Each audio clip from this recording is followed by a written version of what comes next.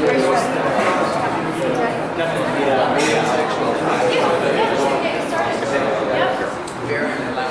everyone. Welcome to another Books and Bagels. This is our August program. It marks our 35th Books and Bagels program. So thank you for joining us. I hope you're enjoying your lunch. Today we have 3 speakers, 2 of which we're going to co-present, and then another speaker. But I'd like to welcome our moderator for today's program, Dr. Jacob Russell from the Department of Biology. And he will get us started and introduce our speakers, as well as tell us a little bit about himself. Thanks. Okay, nice to see a good turnout today. So yeah, my name is Jake Russell. I'm an associate professor in biology. I've been here for about 7 years or so. This is a really awesome event. It's obviously gained a lot of steam and momentum, I think. And I think a lot of us can recognize the importance of working collaboratively across disciplines. Because I think we recognize that a lot of the research that we need to accomplish can't be achieved by staying within our own discipline in which we're obtaining training. Right? So this is true whether we're biologists or engineers, chemists, what have you. So my own background is somewhat interdisciplinary. At least within the field of biology. So I started off as a molecular biologist and sort of jumped over to the ecology evolution side. And essentially I'm a molecular ecologist at this point, so kind of using molecular tools to address questions about ecology and evolution. But some of the things that I've found to be important for our research over the years involve things that are heavily steeped in areas like computer science. So we've been trained to some degree, myself and my students, in that realm, but we've also really relied heavily upon collaborations, including with folks here at Drexel, to get to where we want to get with our research. So that's really true to the spirit of this event and what you'll hear about a little bit today. So what I wanted to do is to take a moment to introduce our first 2 co-presenters. So we have with us here today Sahin, as well as Mejdi Rosario. So Chen is a student in electrical and computer engineering. He got his undergrad here at Drexel as well. And he now is a member of the Drexel Wireless Systems Lab. He focuses to some degree on network security and cyber security.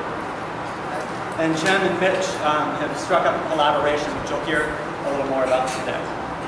Mitch is the biologist in the pair.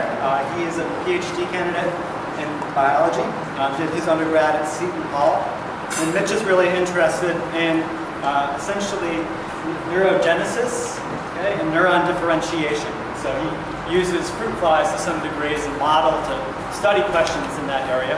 But he's also branched out to include other organisms, and recently found his research program in need of somebody from across the aisle who had skills in computer science.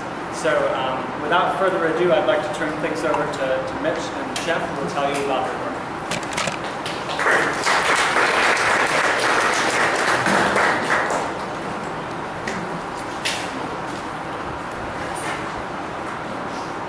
Hi, I'm Mitch, and I wanted to thank Books and Bagels for inviting both of us here. I think it's a really good platform for where I feel that you can learn a lot about different disciplines, as well as fill yourself with really good food and beverages. So I think that is a win-win for any grad student. And Chen will be talking about more about what he's been doing. This project has been mostly on the collaboration on some things that we needed help with bioinformatically. But I will give you a review beforehand. And if you look at the slide, this is shamelessly been stolen from Mad Men. And one of the characters, Andre, has a really good line, which is make it simple, but significant. And what we do is we take simple organisms, use them as a model organism to get something significant out of it, because you can actually do experiments in humans. And the insight that we get from a small organism like a fruit fly or a mouse is very valuable in understanding the etiology of diseases in humans. So there are 3 people who are part of this collaboration. My advisor, Dan Miranda, works mostly with fly neural development. What we are interested in the lab is finding the genetic regulators for how a neuron is born, and then how does it function properly. I was interested in one of those proteins, and I will discuss that later on.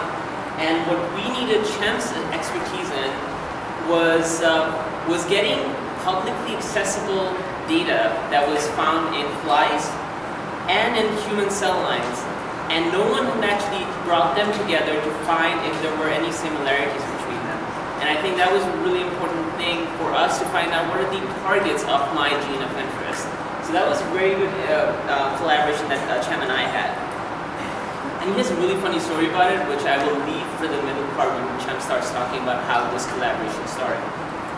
So if you look at the brain of a human, a mouse, or a fly, they look structurally different.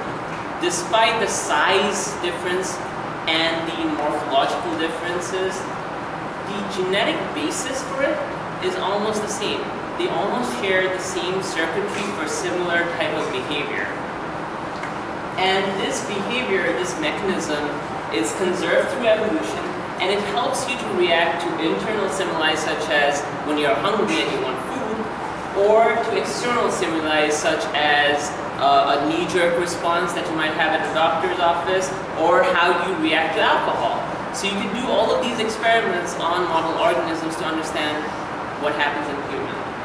Now in this case, if you go down into the second figure over here, you go from a top to a bottom-down approach. You start with the organism. Your brains are made up of these structures called neurons, and they make connections called synapses. Now, there are two parts to it. There's a synapse that's sending in the information called the presynapse. There's the synapse that receives the information called the postsynapse.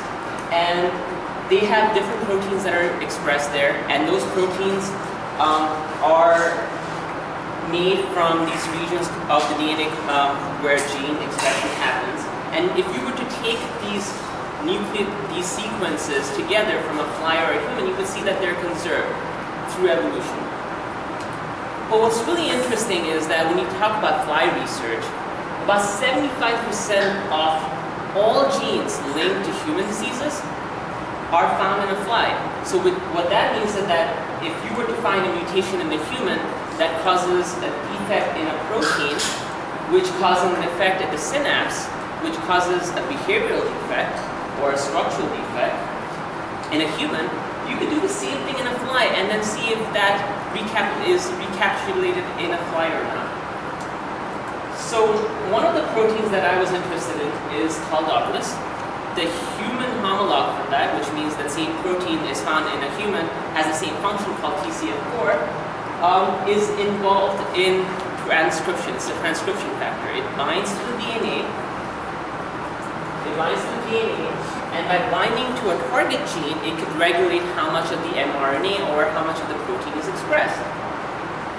What's interesting is that this protein has been linked to an autism spectrum disorder called Hawkins, and it's also been linked to schizophrenia.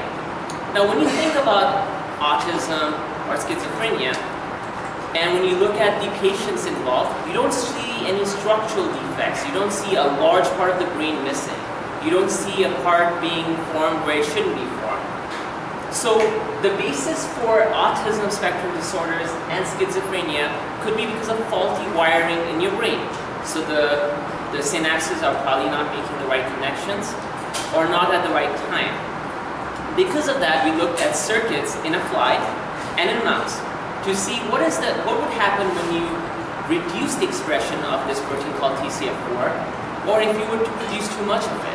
So we looked at circuits in a fly, and what we saw was that when you reduce the protein called Douglas, there is more elaboration. So what you notice here is that this is a wild type, which is a control.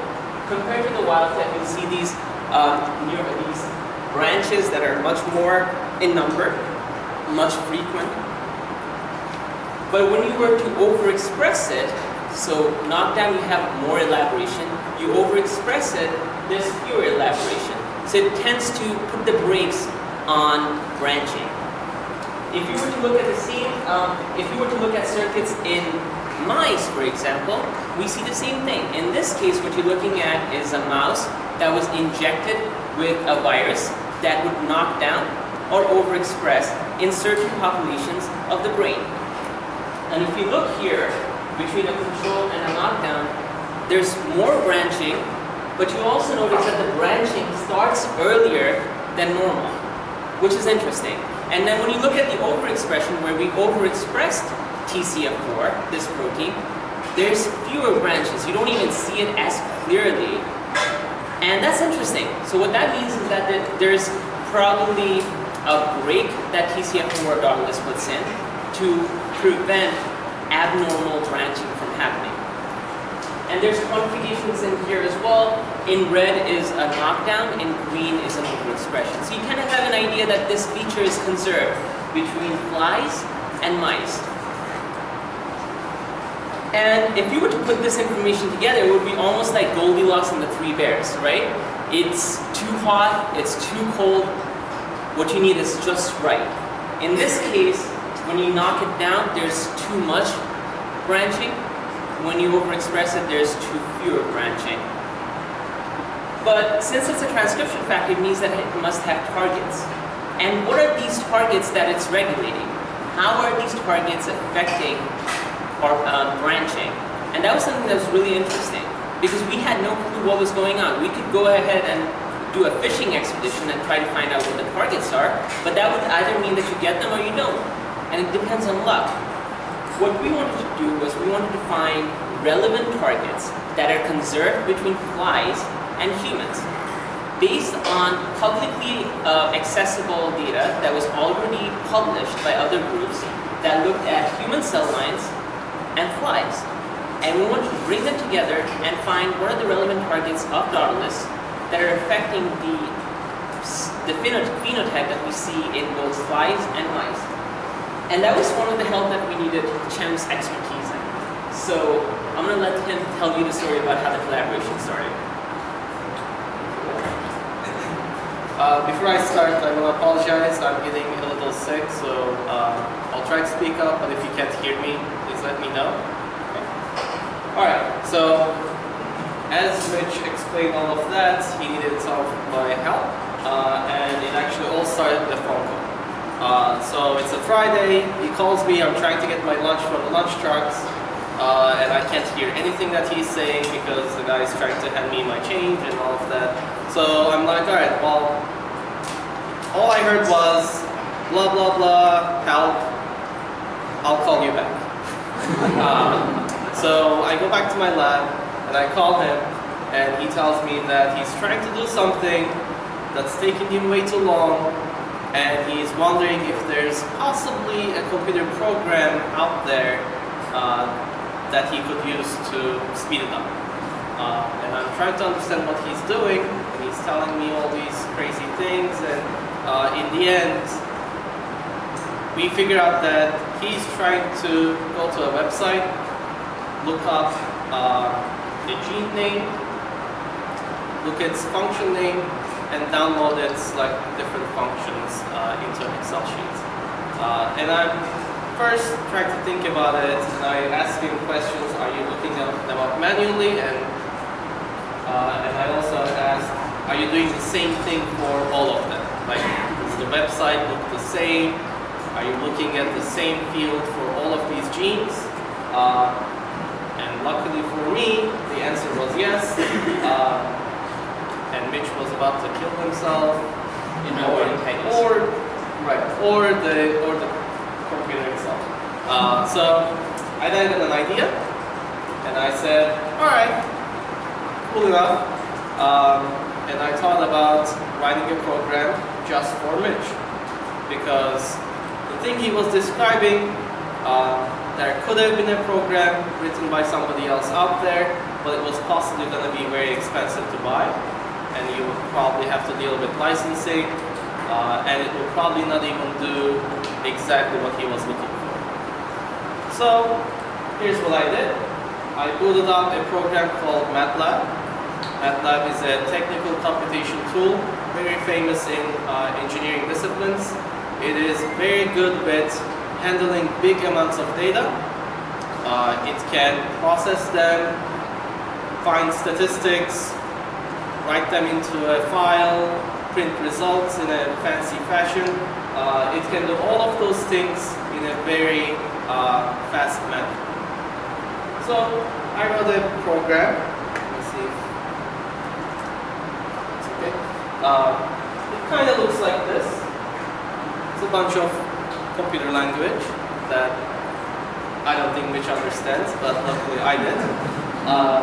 So that's just a little cutout out of my program. All it does is goes to the website that Mitch told me to go, puts in a keyword, gets the results. When it gets the results, everything is dumped into MATLAB as an HTML text.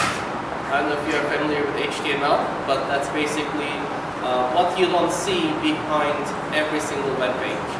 When you boot up Internet Explorer or Google Chrome, that program knows how to parse this text and knows how to display it nicely for your eyes. Okay? So I had to go in the backstage a little, look at the HTML code, find the specific fields which was looking for, and I literally copied everything into a variable within MATLAB. And in the end, I dumped everything into an Excel file. Okay. So I do that, and I send it to Mitch, and he's like, "Oh my God, this is amazing! How'd you do it?" And I try to explain to him, and I'm like, I did some network programming, did some HTML parsing and string manipulation, and some regular expressions, and he's like, "Okay, well, I need this now." And I was like, "All right. Okay," and I was pretty sure that he didn't understand any of that back then. So he gives me a new task. I modify my code. Now the code is targeting about 8,000 genes, thousands of genes, and I try to run it. It's taking way too long. It takes about 3 to 4 hours to collect all of this data. And then once I run everything, I send it to Mitch. Mitch tells me, "You know what? This is not what I really wanted. It's missing this." So I have to go back, modify the code again, run it again, which takes another 3 to 4 hours, send it to Mitch. Hopefully he's happy then, but not really, because apparently there is some stuff missing in the results. And I'm like, "Oh my God, what happened? Like, it's the same exact code. How come it's not running now?" And it was running before. So what I figured out was, the first time I ran it, I was at home. I was using a Verizon Fios internet that was, an average speed. And then I came to Drexel, and all of a sudden I had this amazing fast internet. And apparently the website I was trying to connect to didn't like that. It's a security feature. I work with network security, and I was like, aha, I know what's happening here. The website thought that I was trying to bring it down by sending him about 10,000 requests for some data. So the website was like, "You know what, I'm going to refuse to talk to you." And then after like 5 seconds, it resets itself and then says, "Okay, well, I'll talk to you now." And I ask a bunch of gene conversions, and then about 2 seconds later, it says, "You're being too much again." So I had to do some changes to my code.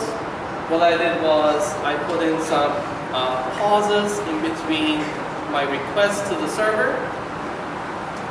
That made the server happy. Except now the program that took 3 to 4 hours, with the pauses in between, takes twice or a little over twice the time, about a whole day, basically. So, and apart from that, I had to deal with some minor bugs, but nothing too crazy. The only thing that really made this task a challenge was me and Mitch weren't speaking the same language. When I was explaining him what I was doing, I was speaking as a computer engineer. When Mitch was explaining things to me, he was speaking to me as a biologist. So he was telling me things like FPGN, homology, chip, peroxin. I tried. And flies. Out of all that whole list, the only thing I got was flies. And when I was talking to him, I was saying things like M files, arrays, patterns, exceptions, for loops, stuff like that. And I'm pretty sure the only thing he got out of that was patterns. So 1 and 1, we are tied, all good. We did eventually fix this issue. All we had to do was have frequent meetings. Either he came to my lab or we went to Office of Graduate Studies, got coffee, and while Taz and Sandra were working there, you know, we were discussing things and possibly annoying them, but you know, they were nice enough. Or GChat or Facebook Messenger was also a great tool for us. We basically just, if I had a small question for him, I just sent him a GChat if it wasn't urgent, and then he responded to me whenever he could. So it wasn't too bad. Just to go over the algorithm that we followed to come up with these results. First, I was asked to download human genes from a database. I called it the GSC data. I'm pretty sure it might have a more technical term, but that's basically what I interpreted that as. After that, I had to convert these human gene names into function names that I could possibly match with the fly gene function names. I then looked at some statistics and ranked these genes so that we can determine which ones were more important to look at, so that we're not just wasting our time looking at 8,000 genes or 4,000 genes, something like that.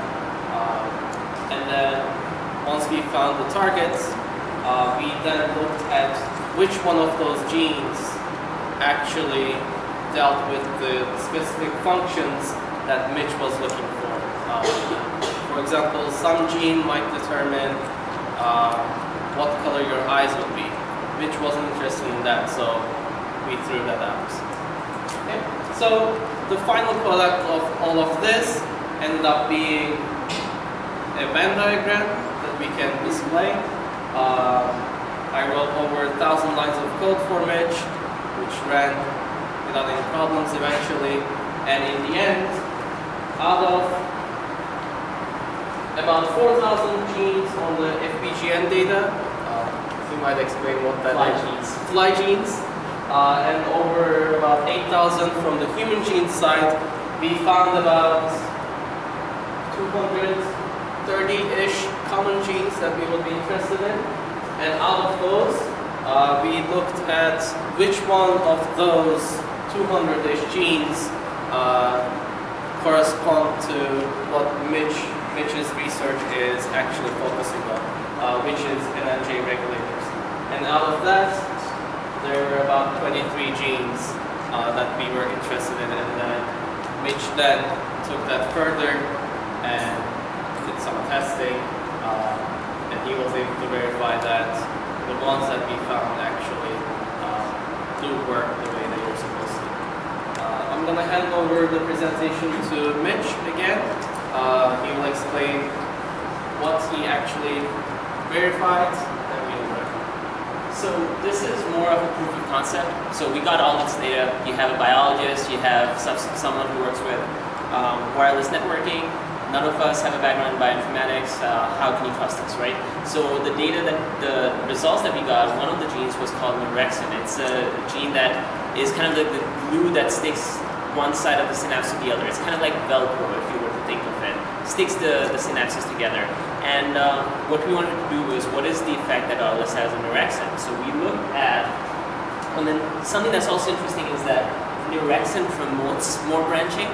So remember, one of the things that we saw was that Dautilus presses or puts the brakes on branching. So we hypothesized that Dautilus has a negative effect on orexin, and hence you don't have enough branching maybe when you overexpress it. So we looked at how much the levels of orexin was.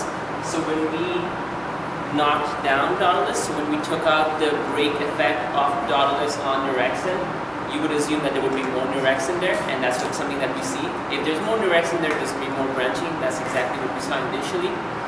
When we put too much of Dautilus in there, the orexin didn't vary as much. It was almost the same. Then the other thing that's really important is to rescue the defect that you see. So you can have all of these defects, but if you can rescue the defect by either reducing the level of orexin to bring it back to the same level as normal, that wouldn't actually say if they're in the same pathway or not. So in this case, the red identifies the knockdown, which when you knock down Dautilus, there's more branching. And the pink is when we knock down Dautilus as well as knock down orexin together in the same population of cells to show that the branching effect reduces, goes back to almost normal. So one of the things that we think is that orexin is partially mediating this increased branching by Dautilus. So with that said, if you have any questions for us, we'll open it.